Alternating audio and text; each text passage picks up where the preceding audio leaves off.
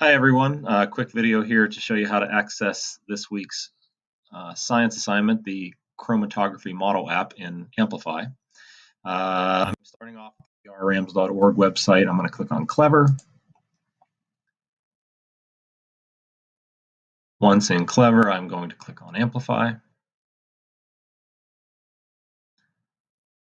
Now, once I'm in Amplify, I'm going to go to the hamburger menu here, and I'm going to choose Elementary Student Apps.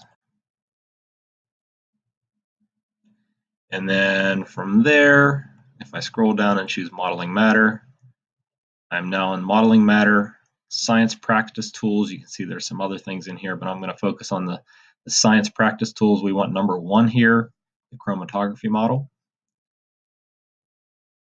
That will open up an app that looks like this. And this is where you're going to show us a little bit about what you've learned about chromatography, properties of molecules, and how those affect how they separate out. Think about the FAM model, think about the chromatography we did in the classroom, think about all the different properties that we learned about molecules. And here you're going to do a virtual or a nanoscale version that we can actually see of how molecules separated out in the chromatography model.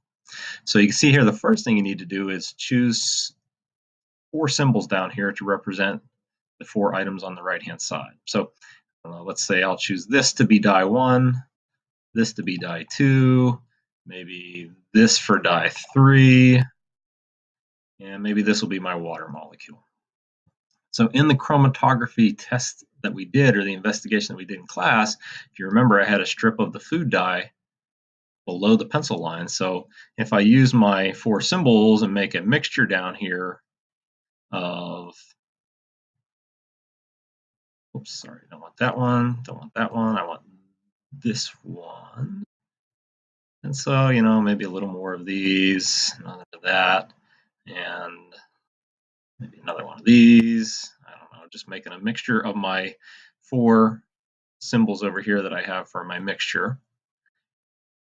And then we added the water, we submerged that in the water, and then the water started to take that food dye up through the chromatography paper, and it started to separate out the different colors that were in the food dye mixture. So at this point, you're going to take your symbols and you're going to start placing them up through the chromatography paper on this app, how you think they would separate out based on everything you've learned from the chromatography investigation we did in class to the FAM model that you watched on the video. So think about everything we've learned and think about how these would start to separate out, where this particular dye molecule would end up, where this particular dye molecule would end up, and where this one would end up, or whatever symbols you use. And then, of course, think about the water as well, where it would end up on this paper. Once you're done with that, I want you to go back to Google Classroom. I have an answer key posted there.